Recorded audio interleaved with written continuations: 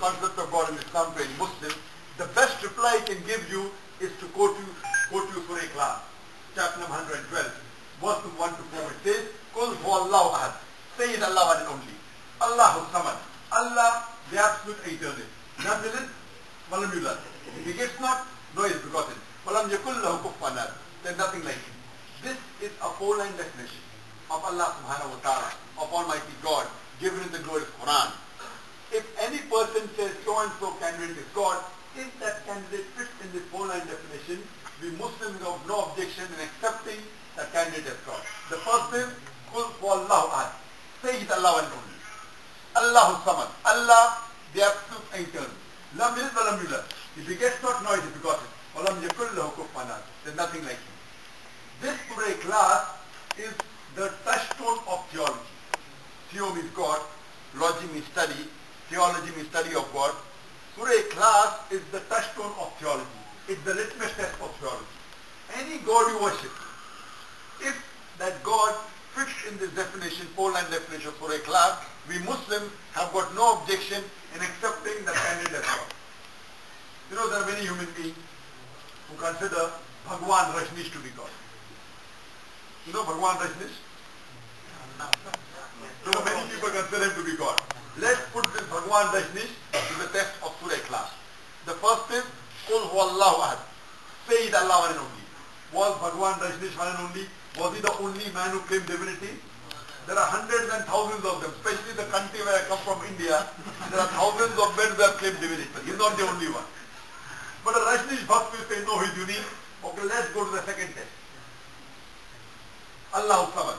Allah, the absolute eternal.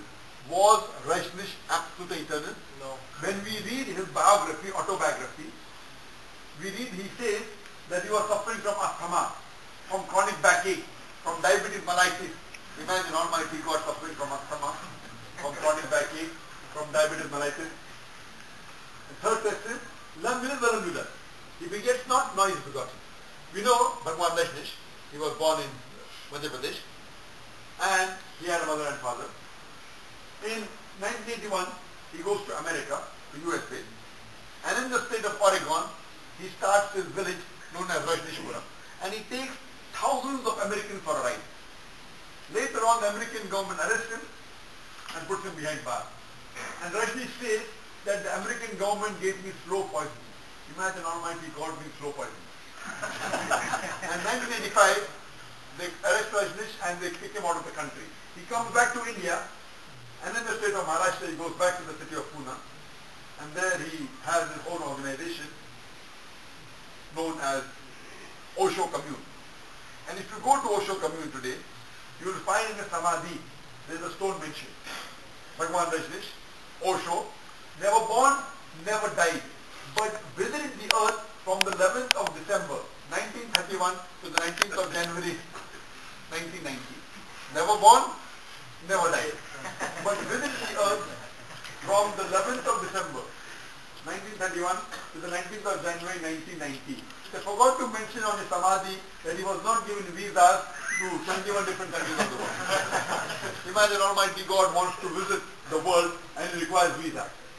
And the Archbishop of Greece said, if you don't remove Rajneesh out of this country, we'll burn his house and the house of his disciples.